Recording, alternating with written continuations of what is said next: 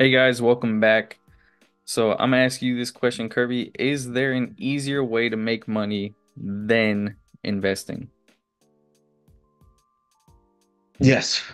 I'm just gonna make it short and sweet. Yes.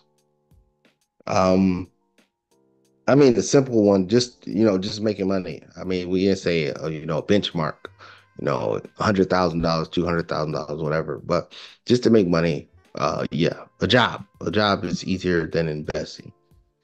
And what I mean by easier in investing is people are programmed, since the early parts of the United States to get up, go to work, and get a paycheck. The thing that people are not trained or taught or ingrained in them, through family dynamics, just through America, how we set up in general, is to invest. So just a job in general will is much easier than investing. But once you learn how to invest, you'll be like, oh, this is the easiest thing ever. But another thing, now let's just say you got a job and your dilemma is, hey, I want to make extra income. Is it something easier than taking my money, putting it in the stock market?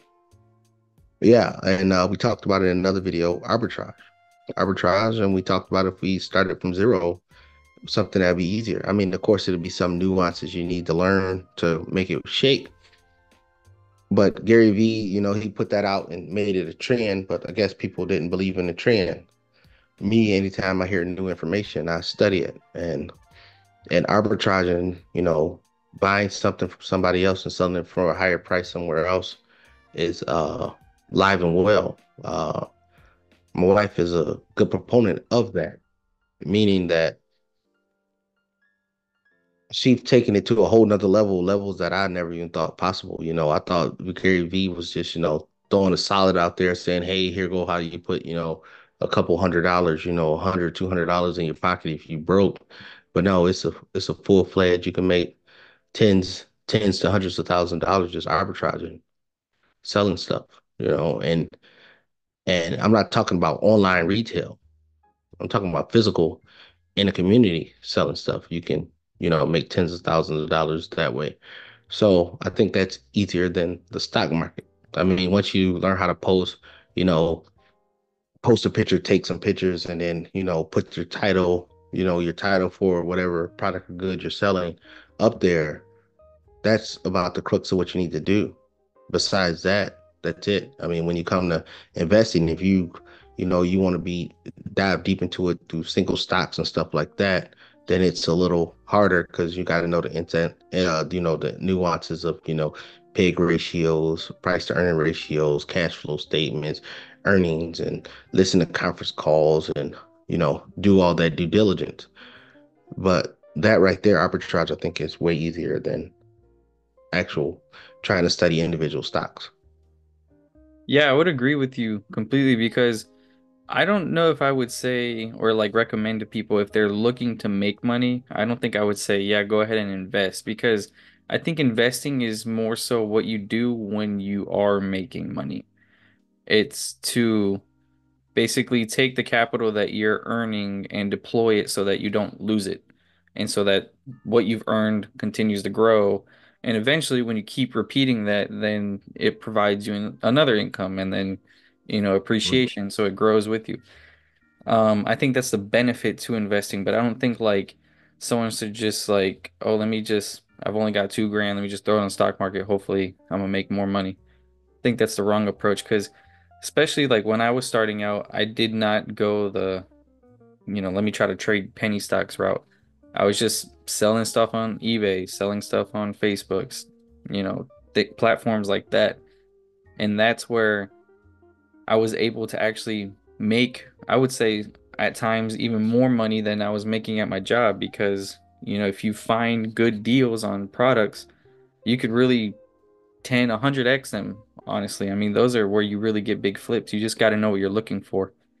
And then you take that money and then over long-term investing, you start to see another income. But I think you don't see real money making from investing until years and years after you've done it for so long.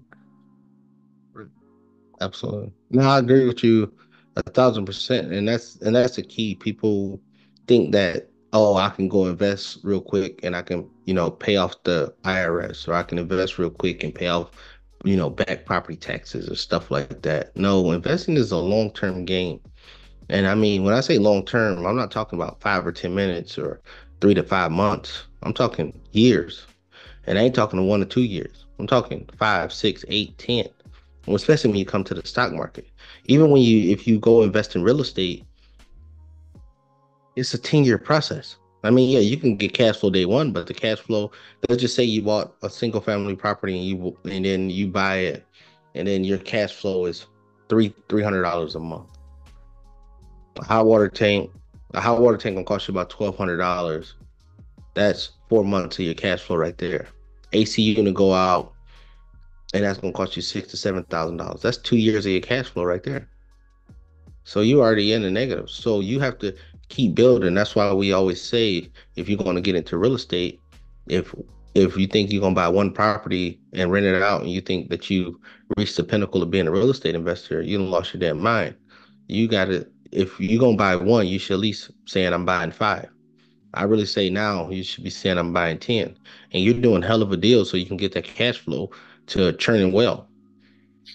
But just to, hey, I need money in my pocket. I'm gonna go to the stock market. No. I mean, we talk about, you know, having passive income from the stock market is because we have the ability to buy thousands of shares and then we can, sell cash, I mean, cover calls against it, and then we can bring in an income if we just needed cash. Hey, we need $300-400 to go to the mall or something. Let's just use that, even though we know our cheap ass ain't going to the mall.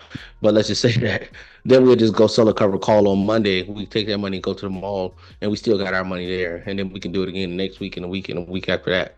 But you have to, like you said, investing is the byproduct of already having a flow of cash that you can invest. You can't just go in there with, $1,000, $2,000, thinking that you about to go hit the money shot or hit the rainbow, or you about to change that to a million.